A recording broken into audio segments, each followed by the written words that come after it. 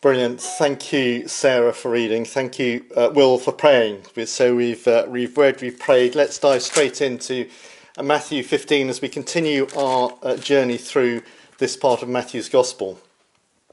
One of the problems we face, one of the difficulties we face when we think about God is that we tend to start with ourselves and think God is just a little bit bigger and no doubt a little bit better, which is to say that we create God in our own image. We have the same sort of problem often when it comes to Jesus as well. We begin to start, when we think about him, if we think about him, we think of him as pretty much like ourselves and then just finesse things a bit. And it's not just us, I think, that tend to do that. People have always done that throughout history. I mean, if you look at the way Jesus is depicted in art through the centuries, through Western art, you'll see that he looks very much like the times of the artist who is painting him, reflecting the culture, the fashions. We all do it, and it's a problem. Why is it a problem? Well, because God is not a figment of our imagination. We don't create him, he created us. He is as he is who he is, and he does what he does, depending on who he is, not on who we might think he should be. God is.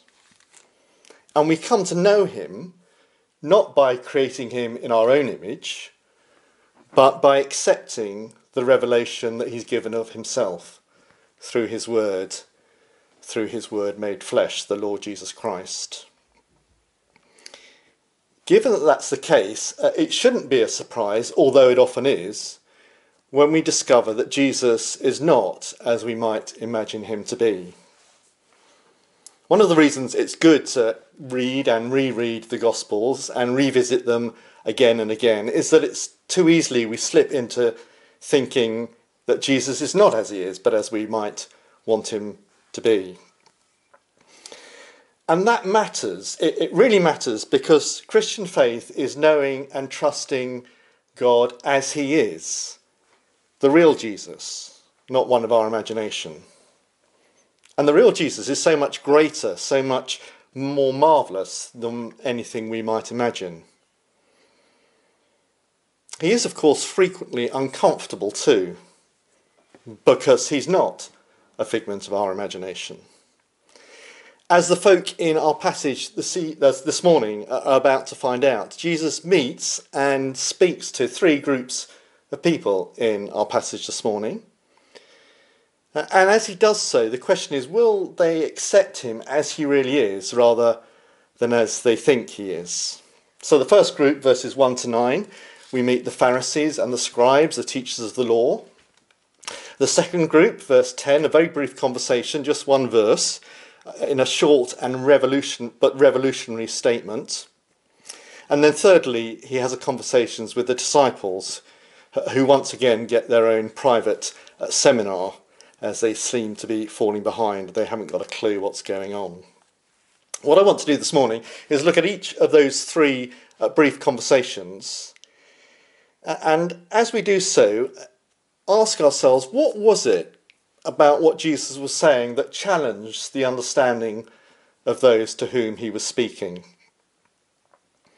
Things that they must take on board if they're going to be following the real Jesus, rather than one of their imagination.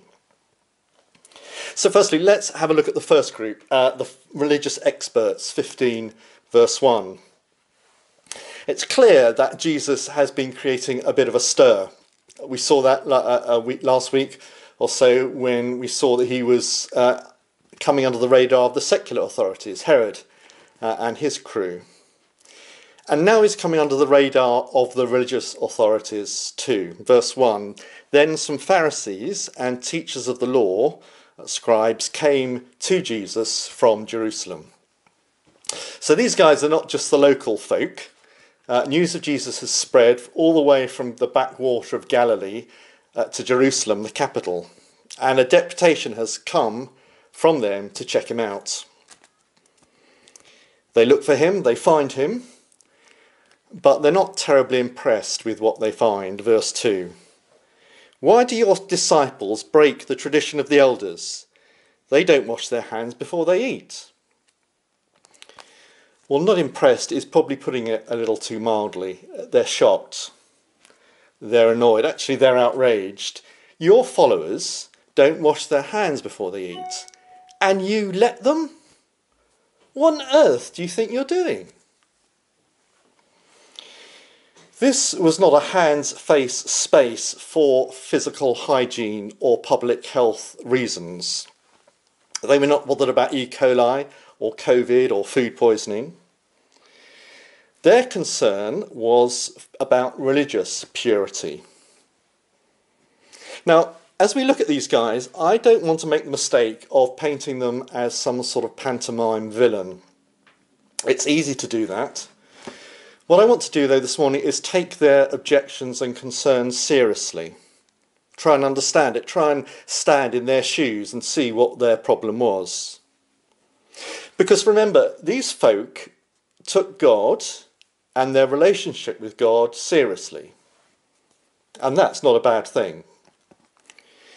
They took living out their faith and obedience to their Lord seriously. And that's not a bad thing either. And they took the scriptures very seriously. They were scholars of the Old Testament. They spent many hours reading it and studying it.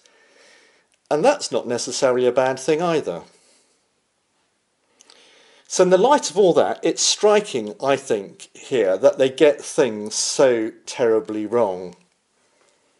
And it's sobering as well, because it means that you can take your relationship with God seriously. You can take your faith seriously. You can read and study the Bible and take it seriously. And yet that's no guarantee that you understand it or get things right. Or that you get Jesus right. Clearly they didn't. They were completely blind to him. Although at the same time being convinced that they were completely right.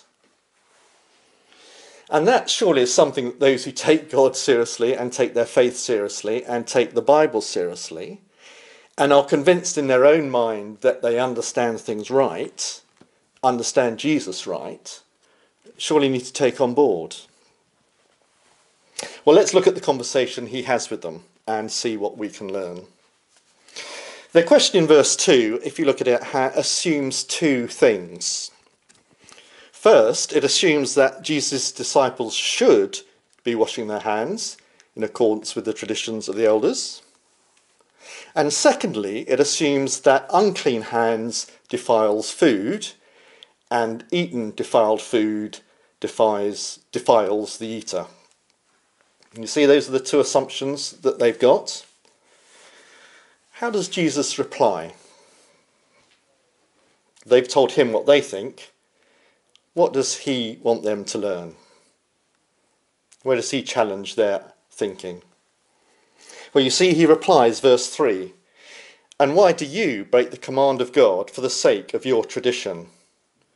For God said, 'Honour your father and mother,' and anyone who curses their father or mother is to be put to death. But you say that if anyone declares that what might have been used to help their father and mother is devoted to God, they are not to honour their mother with it. Thus you nullify the word of God for the sake of your tradition." Jesus gives a three-pronged attack. Do you see? First, he rebukes them for their tradition. Hand washing wasn't commanded in the Old Testament, but they'd established their own laws and rules and regulations for reasons that we'll see in a moment, and were using them as justification to break the fifth commandment, honour your father and mother, a clear command of God. Then secondly, to give a second example, they use clever but false arguments to undermine the word of God whilst lining their own pockets. So they said, if someone has promised to give money to support the temple, they no longer need to support their parents. Jesus says to these Bible-loving folk who seemingly took God seriously, that taught their own traditions as though they were scripture, his verdict on them is, "You hypocrites. You hypocrites. You say the Bible is the most important thing to you, but in practice, your traditions are more important. You honour God with your lips. You talk a good talk. It sounds good, but it's rubbish. More than that, it's deceptive rubbish, and it's deceiving and wrong. You honour God with your lips, but your hearts are far from him." As the psalmist puts it elsewhere beautifully, I think, "Their talk is as smooth as butter, yet there is war in their hearts." You worship God in vain, you hypocrites. What you teach is not the word of God. Your teaching is of human origin, dressed up as something it is not. They honoured God with their lips, true. Trouble was, they missed the fact that the problem was with their heart. Well, we learn more of their mistake in the next conversation that Jesus has with the crowd, verse 10. Jesus calls the crowd to him and said, "Listen and understand. What goes into someone's mouth does not defile them, but what comes out of their mouth, that is what defiles them." So here Jesus challenges their framework of understanding, the one that led them astray. You see, their idea was that they had the idea that some stuff was clean and okay for a Jew to eat, and that other food was unclean and so to be avoided. The clean and the unclean of the Mosaic law. And Jesus says something incredibly radical here. Do you see? He challenges that whole understanding, their whole understanding of the Mosaic law and what it means to be God's people. You see, at the heart of Jewish identity was the idea of being separate, to be pure as the people of God. And the Mosaic law did say that some food was okay, clean, and some was not, unclean. That was just the way things were for them. So whilst Gentile sinners might eat anything, because they're unclean anyway, the Jew was to be separate and only eat that which was clean. Now, given that was the case, can you see how radical Jesus' statement is here? And how challenging to them? I mean, we might read verse 10 as a self-evident truism, but for these Jews, it's very radical. This dismissal by Jesus of the Pharisees' dietary laws is the prelude to a revaluation of the whole of the Old Testament law, the whole of the Old Testament, which if you think is necessary if the gospel is if the disciples are to take the gospel to all nations, as they will be commanded to at the end of the gospel. So do you see what Jesus is saying to these religious leaders, these bigwigs from Jerusalem? He's daring to say to them that they've completely misunderstood their scriptures. I mean, it's no wonder they took against him, is it?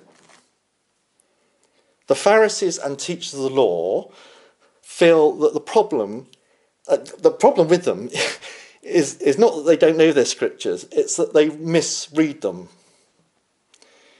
As Paul would say later on in the New Testament, they pursued the law as a way of righteousness. They pursued it not by faith, but as it were by works, and so they stumbled over the stumbling stone. They honoured God with their lips, true. Trouble was, they missed the fact that the problem was not an external one. It was with their hearts. It wasn't unclean hands that was the problem. It's unclean hearts. And no amount of washing or religious ritual changes the heart. Now, I want to say that I've no doubt that they were very sincere in what they believed. They believed it fervently. And they believed they were right in what they thought, and could quote chapter and verse to support it. I don't think they were necessarily conscious of their hypocrisy. They were simply convinced about the rightness of their approach. and didn't appreciate how badly they'd misread things, or the significance of misreading it. Remember, they're being consistent with their framework of understanding. It's just that framework of understanding, that it was external things, like eating unclean food, that made people unclean, was wrong. Their actions were consistent with it, but their thinking was wrong. Seriously, fatally wrong. But they were at least being consistent, weren't they? What they failed to understand, failed to realise, was that fundamental principle was wrong. That their problem isn't an external one, it's a heart problem. But they just couldn't see it. And so they read the scriptures in a way that reinforced their misreading.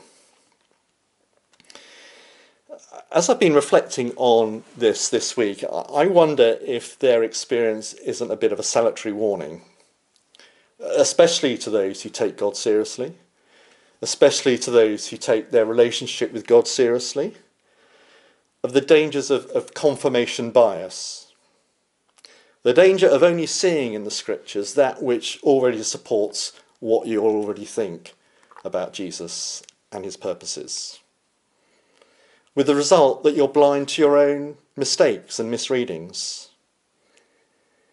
It's a danger we all face, I think, and we must hope that if we are going wrong, someone will tell us.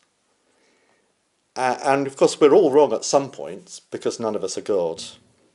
We must hope that someone will point it out to us and will have the humility to hear it.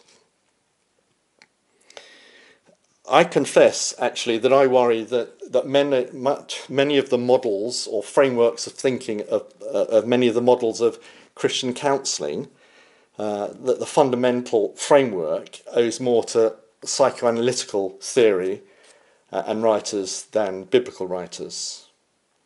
And that in a similar way to the scribes and the Pharisees, the most enthusiastic advocates of Christian counselling, or some forms of it, are blind to the fact that their framework is less biblical than they think it is. But perhaps, as I say, that's a conversation for another day. That said, we all risk this danger of confirmation bias. All of us, as we read the Bible, need to be alert to it and work hard and help one another work hard at ensuring that our framework is subject to being corrected by the biblical teaching. And that means to welcome and engage with constructive criticism. Okay, let's take stock. The discussion began at the beginning of the chapter with the issue of clean and unclean hands and following traditions of the elders. And it has ended with Jesus dismantling Jewish exclusivity with a re-evaluation of the whole of the Mosaic law.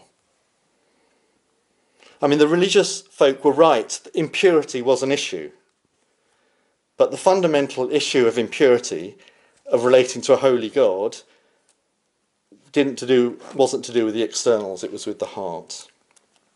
It was not a question of mixing with the wrong people, eating the wrong food, touching the wrong things. Food, in through the mouth, out through the gut, makes no difference. It's irrelevant. What matters is not our guts, but our hearts. And this is even clearer as we look at the third conversation in this passage, Jesus' conversation, his private tutorial with the disciples. At verse 15, Peter, as typically, Peter's a spokesman, and he asks Jesus to explain. Verse 15, verse 16, Jesus explains, perhaps a little exasperated. And he tells them, look guys, it's not what we eat and digest, verse 17. It's what we think and say that reflects what we think that matters, verse 18. It's our heart that is the problem. Now, for the avoidance of doubt, we're not talking about the 4-chamber biphasic pump in the left of our chests. Okay, the heart is the very essence of our being. It's a bit of me that makes me, me, and the bit of you that makes you, you. It's our heart. And the heart is revealed by what we think and say. As one preacher I heard once said that, if he could see their hearts, the congregation's hearts, he wouldn't want to be preaching to them. And if the congregation could see his heart, they certainly wouldn't want to be listening to him. It's the heart that needs to be dealt with, needs to be changed, needs to be cleansed, if you or I are to know a holy God. The heart of the human problem is the problem of the human heart. A cliche, I know, but true. Yet for all their studies of the scriptures, for all their learning, for all their religious zeal and protestations about worshipping God, tragically, these guys, the Pharisees, the teachers of the law, had missed it. And they're not alone in that. As an illustration of how we still make the same mistake today, I wonder how often it is that you hear in the news or read in the newspaper how the solution to a problem that we face is better education. We recognise the horror, don't we, and the abuse of the stories on the website Everyone's Invited. How are we going to deal with that? Or more lessons on consent. We recognise the problem of knife crime. How are we going to deal with that? Well, more teaching in the schools about the dangers of knives. Now, by all means, teach about consent. Alert people to the problems of knives, but don't think for a moment that that's going to deal with the problem, because the heart is unchanged. Well, how do the Pharisees and scribes respond to Jesus' devastating critique? Well, we don't have to imagine, do we? We get it in verse 12. Do you know the Pharisees were offended when they heard this? Well, that makes them pretty normal, I reckon, don't you? When folk are told that they're the problem, it certainly takes a bit of humility, a certain poverty of spirit to accept that you're the problem. Well, if they were offended what they'd heard to date, I wonder what they made of what comes next. And perhaps it was a good thing that they didn't hear it, at this stage anyway. Verse 13, Jesus replied, "Every plant that my heavenly Father has not planted will be pulled up by the roots. Leave them, they are blind guides. If blind lead the blind, both will fall into a pit." Wow. Wow, blind guides leading the blind. Remember who he's talking about? These guys from Jerusalem? These religious bigwigs? These serious Bible scholars down from Jerusalem? In what they are saying, in what they are doing, they're not only mistaken in their understanding, they're not only giving human traditions the same authority as God's word, not only worshipping God in vain, not only self-serving hypocrites, that would be bad enough, wouldn't it? Here, Jesus' words are even starker. They're evil. When they insist that God says this, and he doesn't, when they teach you must do that, when there is no such obligation, when they place folk under a burden of obligation that does nothing, absolutely nothing, to address people's real need, whilst at the same time persuading them that it does, such a thing, Jesus says, is evil. They're doing the devil's work and will be judged severely as a result. Hell itself awaits them. Wow. Did you see that coming? I thought they were just a bit confused. And to show I hope that I'm not overreading these words, keep a finger in chapter 15 and turn back a couple of pages to chapter 13. We had the parable of the weeds in that animation earlier in the meeting. Look now at Jesus' explanation of that parable, chapter 13, verses 36 and following. The disciples asked for an explanation of the parable, and Jesus answered, "The one who sowed the good seed is the Son of Man. The field is the world, and the good seed stands for the people of the kingdom. The weeds are the people of the evil one, and the enemy who sows them is the devil. The harvest is the end of the age, and the harvesters are angels. As the weeds are pulled up and burned in the fire, so it will be at the end of the age. The Son of Man will send out angels, and they will weed out of his kingdom everything that causes sin and all who do evil. They will throw them into the blazing furnace, where there will be weeping and gnashing of teeth. Then the righteous will shine like the sun in the kingdom of their Father. Whoever has ears, let them hear." Well, let's just turn back to chapter 15. And lastly, briefly, did you notice that Peter asked Jesus to explain the parable? But what Jesus does is something slightly different. He doesn't explain the parable, does he? It's almost, what he does is repeat his teaching on the clean and unclean. It's almost as though the plight and the end of the Pharisees and scribes that he's just talked about, serious though it is less important for them to get a grasp of than the fundamental point that he's making. That their problem, our problem, everyone's problem, is not one of externals. Our impurity, our uncleanliness, that which needs to be sorted out is internal, not external. Use all the hand sanitizer you can get your dirty hands on, and nothing will change. Purify the heart, change the heart. Then something's changed. You're addressing the real problem. Now, people can't change their hearts, of course, it's impossible. What they need, what we all need, is something only God can do. And the promise of the Christian gospel is that God will do just that. And that changes everything. As we finish, I just want to end with the words that Sarah read to us earlier from Ezekiel, of what God promises to do for all when he comes and visits his people. God says, "I will sprinkle clean water on you, and you will be clean. I will cleanse you from all your impurities and from all your idols. I will give you a new heart and put a new spirit in you. I will remove from your heart of stone and give you a heart of flesh.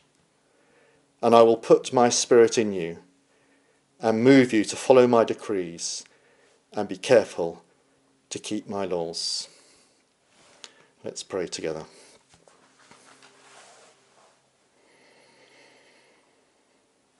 Heavenly Father, forgive us, please, when we create a God in our own image and fail to see the truth of who you are revealed in the Lord Jesus Christ and in your word. I pray that you would open our eyes, unblock our ears to see and understand the truths that you've revealed. Help us to understand that our problem is an internal one of impurity before you.